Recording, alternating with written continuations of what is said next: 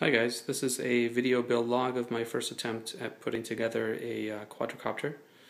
The kit that I chose to put together is the DJI Flamewheel 450 with some custom modifications. The kit itself consists of the frame, 4 motors, 4 8-inch props and 4 10-inch props, in addition to the 4 30 amp ECSs that I have here attached to the bottom of each arm. For the flight controller software, I decided to go with the MultiWii code that's running on a custom Arduino board with an integrated barometer, magnetometer, and accelerometer. And that board allows for stable flight with the quadrocopter providing for heading hold and altitude hold from the barometer. In addition to the barometer, I have this UBlox GPS attached, external GPS attached to the board. It's been raised away from the board with these 1-inch risers to prevent interference from the rest of the electronics. I've also attached a fairly cheap Bluetooth module to the board that I picked up at Hobby King that allows me to connect to the board and check the monitor, or to monitor the status of the chip in the field using an Android tablet and not having to lug a laptop out there. I've also attached a capacitor to the board in case of power loss. Basically, if the board or if the quadrocopter starts pulling too much power, the capacitor will prevent a brownout and allow you to recover. So, in addition to this, I've added a 900 megahertz transmitter to send down video in real time. That's there attached to a 450 milliamp hour lithium polymer battery. The transmitter I have attached this SMC connector cable to the 900 megahertz antenna that I've threaded through one of the holes here in the landing gear.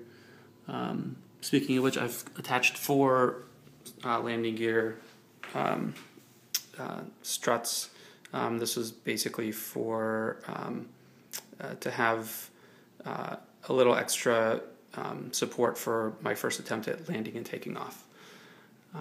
So I chose to go with the FrSky telemetry receiver and transmitter. So this basically will send down, in addition to receiving commands from the transmitter, it'll send down information regarding the voltage of the battery and other information about the quad.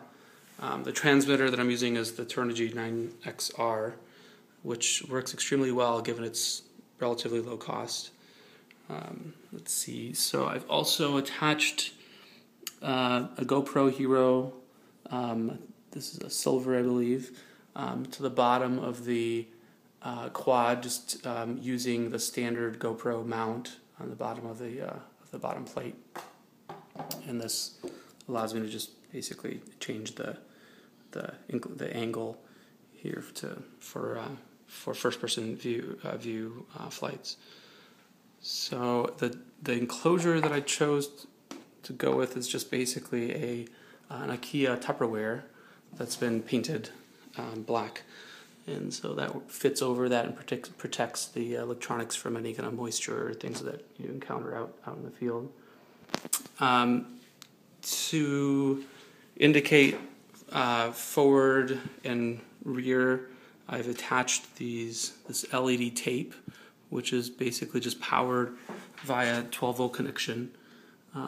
So it's basically, I have the connection going straight from the power distribution board here, where the 12-volt lithium polymer battery that powers the motors gets distributed to the 4 ECSs, and then to the 4 motors.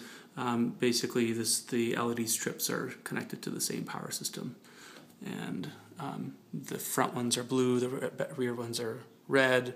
The idea being that it'll be able to give me an orientation out in the field.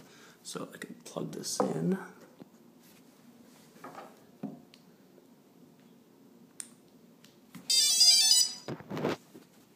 You get a sense of the LED system. So I've also attached an external BEC to regulate the power from the battery. This provides a constant 5-volt energy source to the quadrocopter. I